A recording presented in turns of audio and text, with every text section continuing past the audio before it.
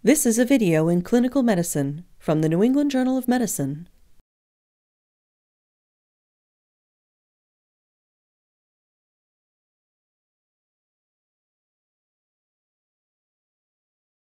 Obtaining rapid vascular access is an essential step in the resuscitation of critically ill patients.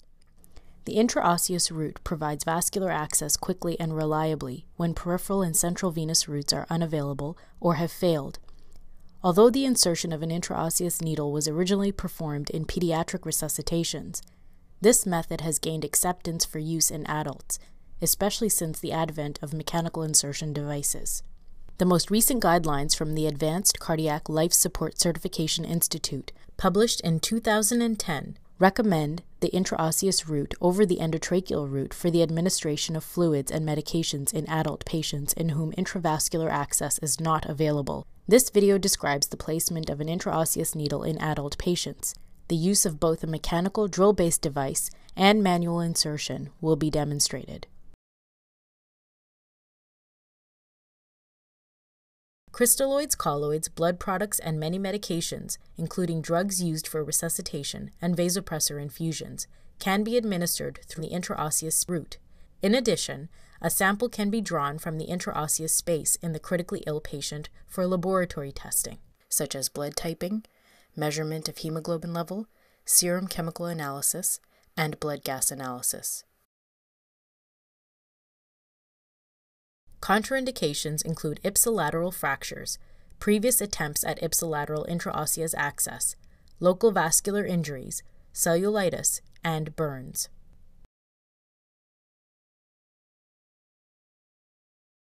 The medullary cavity is a highly vascular structure that functions as a non-collapsible vein capable of accepting a large volume of fluids and medications and rapidly delivering them to the central circulation. The medullary venous sinusoids drain into a central venous channel, which exits the bone in the form of emissary and nutrient veins. The rate of infusion is limited by the size of the medullary cavity and the diameter of the intraosseous needle.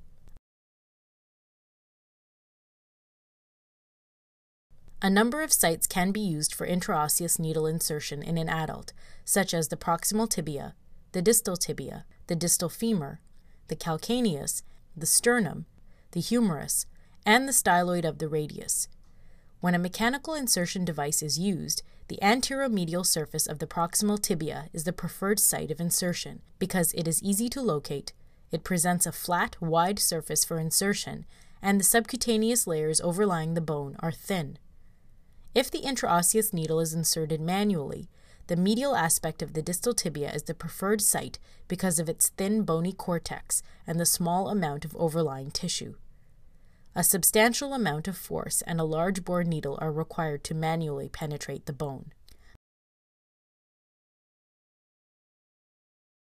The following items should be assembled in preparation for the drill-based insertion: chlorhexidine or iodine solution for site preparation, sterile gloves, sterile towels for draping the site, a device insertion kit for mechanical insertion, a 10 cc syringe for aspiration and infiltration, a solution of 1% lidocaine for analgesia if the patient is conscious, standard Luer lock tubing for the delivery of fluids or medication, a pressure bag if large volumes of fluids need to be administered through the intraosseous system, and gauze and tape for securing the device.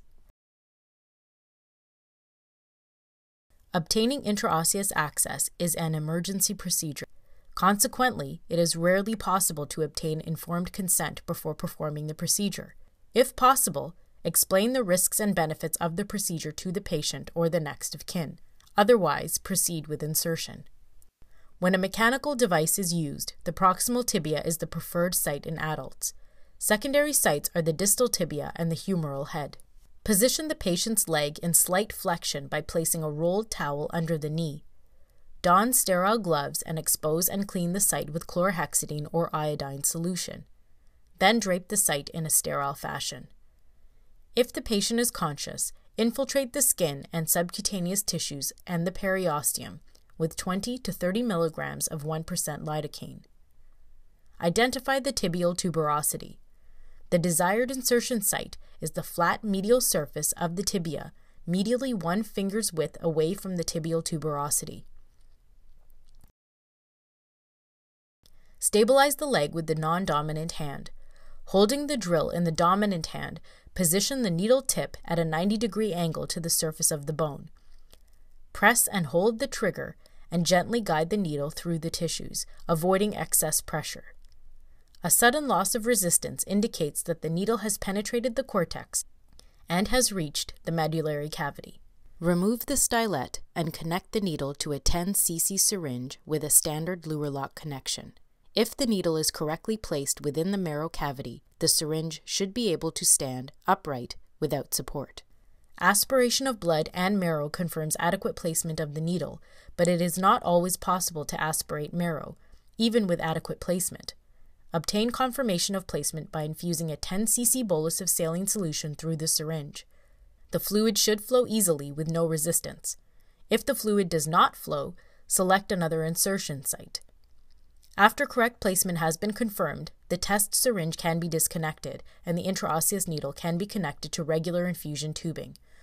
Fluids can be infused by gravity, but infusing fluids through a pressure bag produces better flow rates. A pressure bag should be used in patients requiring resuscitation once you are certain that the needle has been correctly placed and is functioning. If the patient is conscious, anesthetize the marrow cavity by infusing 20 to 40 milligrams of 1% lidocaine before initiating fluid infusion. While infusing fluids, watch carefully for extravasation and increased calf circumference. The needle and tubing should be secured to the leg with tape, and the leg should be immobilized to prevent dislodgement of the needle. To remove the catheter, disconnect the intravenous tubing and attach a sterile syringe to the hub. Stabilize the leg and gently pull back while rotating the needle clockwise.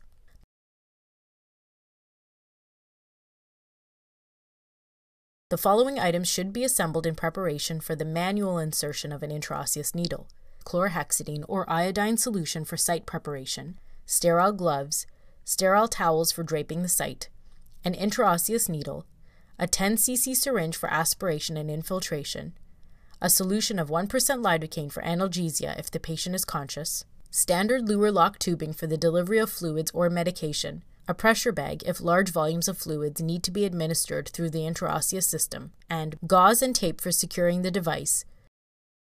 Several different types of needles can be used for manual intraosseous insertion. They all have in common the presence of a stylet, which improves the likelihood of cortical penetration and prevents plugging of the needle cavity with bone spicules during insertion.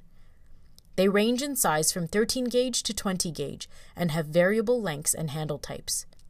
A depth marker or an adjustable sleeve allows for better control of penetration depth.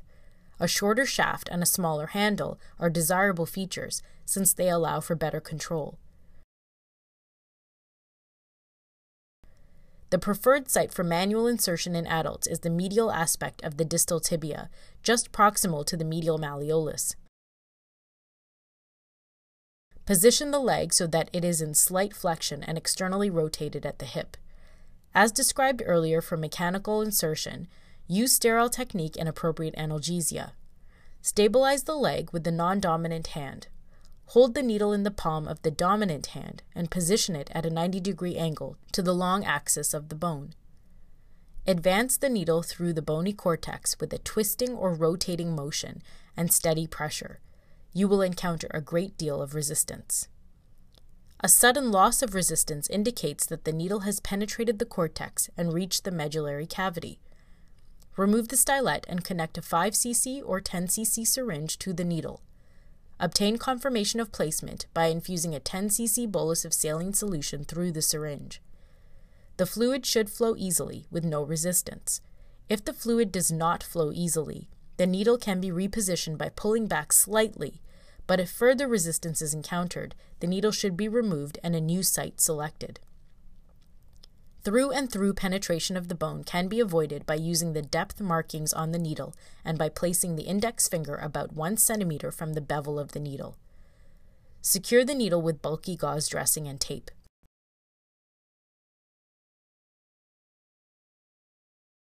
The most common complication of intraosseous needle insertion is fluid extravasation resulting from through and through penetration of the bone or from incomplete insertion of the needle.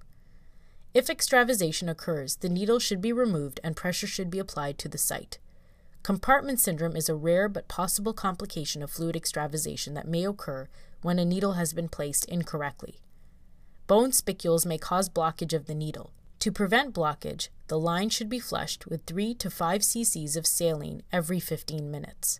Other complications include fracture, infection, fat embolism, local hematoma, pain, local inflammation of the bone at the insertion site, and necrosis of the skin at the insertion site.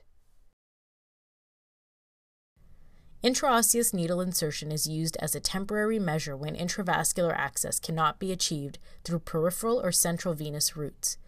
The intraosseous needle may remain in situ for 72 to 96 hours, but ideally it should be removed within 6 to 12 hours as soon as an alternative intravascular access has been established. The intraosseous route provides fast and reliable vascular access in emergency medical situations. The use of the appropriate technique will ensure that the procedure is performed as safely and effectively as possible.